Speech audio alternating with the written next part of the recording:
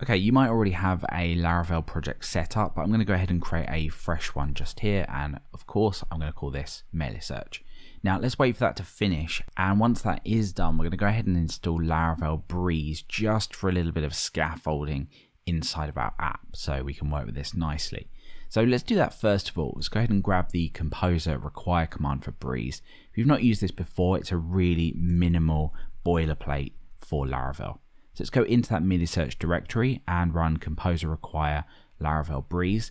And let's come over and of course run the install command, which is going to generate a load of controllers for us. This is going to allow us to authenticate with this app and do a bunch of other stuff. Not that we really need that at the moment, but it's going to give us a kind of nice dashboard page, like I said, that we can do this with.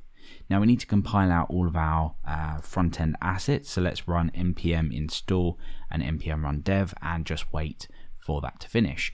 Just while we're doing that, let's review the instructions for Laravel Scout. So if we come over to installation here, we need to, of course, pull the composer package in. We can publish the configuration so we can tweak this.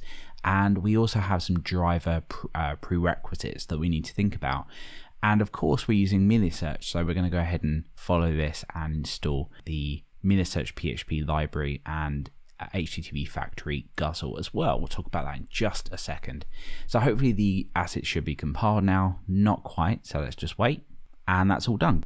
So let's jump over to our app and just configure our database. Of course, that's really important. We need to be able to connect to our database to actually index our results. I've already created a database here called Meilisearch, and I'm just going to switch my username over. Now that should be enough to go ahead and just generate our default migrations or run our default migrations, which is just the users table. So that will allow us to register an account.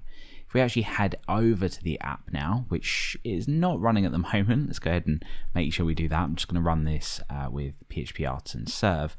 We should be good. So let's head over, give that a refresh, and there we go. We can go ahead and register an account. Let's just do that really quickly, just so we're booted into a nicer UI. It always makes sense to kind of do this within a kind of nicer page.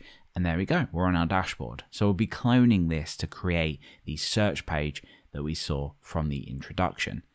Okay, so with all that out the way, let's go ahead and pull Laravel Scout in, get the Meilisearch prerequisites in that we need. So let's go to installation, let's pull Laravel Scout in, and we'll do that of course in a separate tab. So let's come back over to Meilisearch, pull that in, and let's go ahead and publish the config once that is done. There we go. And let's go and pull Meilisearch in. So these two things that we need, pull them both in, and we should be good to go.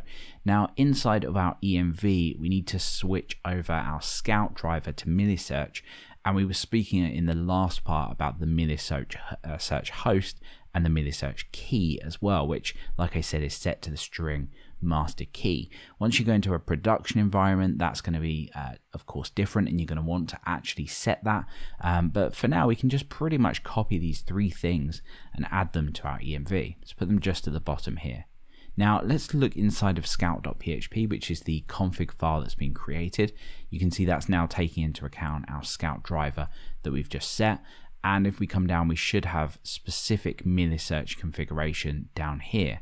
And sure enough, we have the host and the key. It's pretty much all we need to use to access Meilisearch once it is up and running, because we've got a nice API to work with.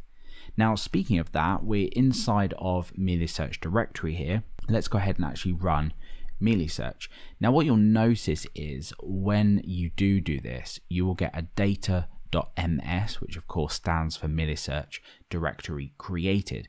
Do not delete this because it's going to contain all of the index information about your search store. So don't go ahead and just delete that.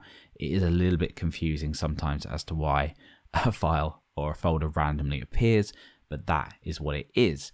So now that we've got that working and we've configured Laravel Scout, we can go on to start actually indexing some data.